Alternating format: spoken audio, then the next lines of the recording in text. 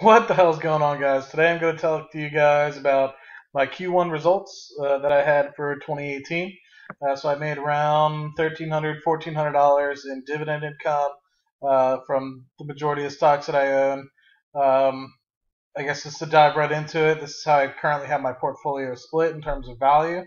So I have my individual brokerage account, a small account that I have for money that I've made off of YouTube, my Roth IRA, my computer shares account, um, some shares that I get through work, and personal savings, and then obviously my 401k.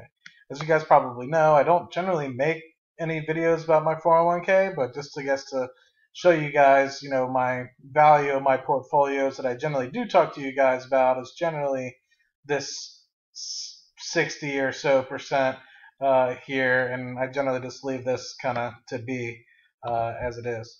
But here is really the breakdown. So the sector weight percentage of the portfolio versus the income. So obviously a lot of the stocks that I do own are energy stocks, and of which have high yield dividends. So about 40% of my income, which is a very large amount, um, comes from energy stocks. A decent amount comes from consumer staples and real estate in terms of percentage weight. So almost 20% of my income comes from real estate. Uh, and then about 9.3 comes from consumer staples, and then um, a decent amount comes from the telecom sector. My goal, I guess, over the next few months or quarters or so is to really try to even out this sector income percentage of my portfolio. So obviously, I have very little amount of consumer discretionary, a very few amount of utilities, materials, healthcare. So really, just to try to even out these sectors and really raise the amount of volume that I have in these sectors, so that my obviously my real estate and my energy kind of goes down. Now, if you kind of look at what I actually have in terms of stocks by percentage, two of my largest holdings, or three, I guess rather, are energy stocks: BP, Shell, and also Exxon. And then I have a bunch of smaller stocks here and there, like BHP, which you can kind of call materials, I guess. I think it's classified under materials. First Solar, which is kind of energy, but they classify it actually as an information technology company. But anyway, if you just kind of look at it this way, you see that everything's kind of split up into a decent pie size, but of which there's a few that are kind of in the 1 to 2% range, and you have your larger pieces of pie, like the 5%, 6% pieces. But try to generally not limit, the majority of my um, owning majority of my stock ownership into one specific, um, I guess, stock as a whole. So actually looking at everything on a yearly graphic in terms of where I've come so far, you guys probably used to this. So the past couple years I've had about 70% dividend growth, 16 and 17 going into 18. So forward year projection for 2018 at the moment is about $5,100, $5,200. That doesn't include any capital that I'll be adding throughout the year.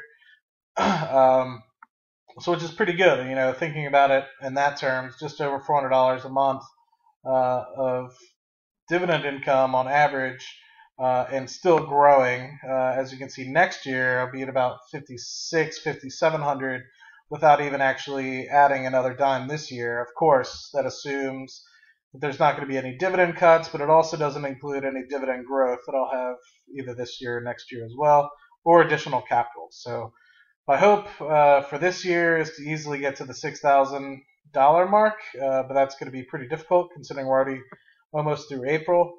So it'll require a lot of capital, but still be my goal for the year. And the next year, I don't know, something around 72, maybe $8,000. We'll see. I mean, I got a whole 6 or 7 months before I start really thinking about that. In terms of where I've gotten to, January was a pretty decent month. I got about, in terms of 2018, 250 or so dollars of income. February is about 212 or so dollars, and then, as everyone's probably aware, my 3, 6, 9, and 12 months are my largest months. So I got around $660 or so so more than half the income, or close to half the income from my first quarter results coming in March. But you can see my March, my June, September, and December are my largest months by far.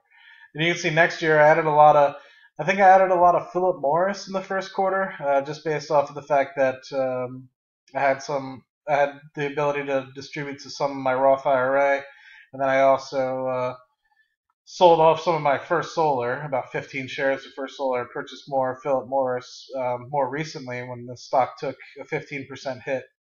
So my cost basis for Philip Morris now is around $92, which I think is a phenomenal cost basis.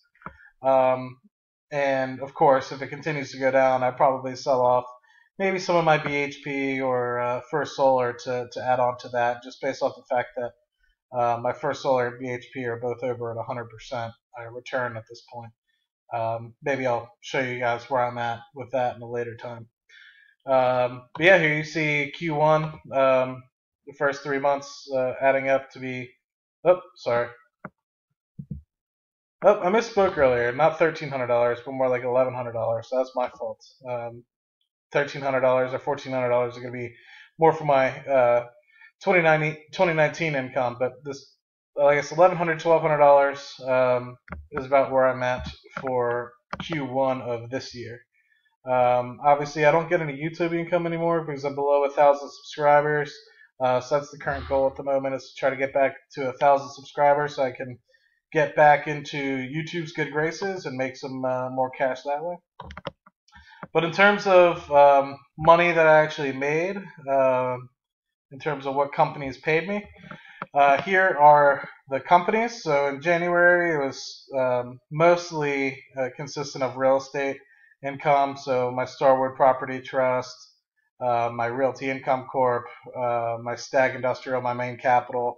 These three are all monthly companies, so I get paid monthly by these guys. So the compounding on these guys is very good. Cone, Cyrus One, which is also another real estate company specific to technology companies. I really like these guys. They have a really strong dividend growth over the past couple of years, but recently have sold off, obviously because of real estate investment trust as a whole has sold off, but also I think a lot of people are kind of cooling off on the IT real estate investment trust at the moment. But I think that the funds from operations are going to continue to grow from this at a pretty expansive rate. There's a lot of projects in the pipeline for this company in particular, so I'm anticipating that the fund from operations and the dividend growth is going to continue to be pretty good. WP Carey is a triple net lease company. I think everyone's pretty familiar with that. If not, then give it a check out. And then Philip Morris and Altair Group really brought it in for a good $30, $40 or so in January. Once again, my monthly dividend companies, Realty Income Corp, Stag Industrial, and then I got paid by my telecom companies, so over $100 or so, coming strictly from AT&T and Verizon, and then Main Street Capital, again, the business development company.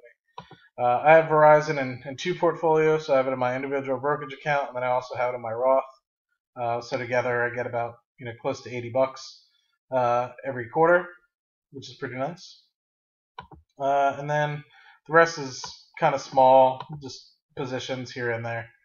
And then the real fun part is when you get to March time frame. So Seadrill Partners, which is kind of cool because at this point, I think Seadrill Partners is about like $4 a share or something like that, and I immediately reinvest these dividends. So this is kind of like a speculative company at this point, where basically just reinvest all my dividends and hope that I continue to acquire a bunch of shares, and that it essentially gets its way out of or close to bankruptcy. You don't really have as much cash flow concerns as you do at the moment. And so I have about 550 shares of this, so hopefully things continue to get better with time. Wells Fargo, always a long-term holding. I'll continue to add if it gets below the $50 range, which is really close. And then my monthly dividend company is my Realty Income Corp, my Stag, and my Main Street Capital again. But then I also got paid by my Shell stock as well, Hershey, Phillips 66, which I'm up almost over 50%. at this point. I'm very happy about this purchase. And then my BHP semi-annual dividend payment coming through. And then I also have a little bit of my Exxon stock, which I also believe I doubled, not doubled, but think about $2,500 worth of additional Exxon stock in the first quarter. So I think in the upcoming months, let's check it. Yeah, it should go from about $20 to about 53 or so dollars in June timeframe. So more to come on that. But yeah, that's really all it was in the first quarter. Really looking pretty good in terms of where I was. Next couple months, I would expect it to be somewhat similar. Maybe end up close to the $1,300 range, depending on if I get any more invested capital in the meantime, especially if it's in a monthly dividend company and I invest.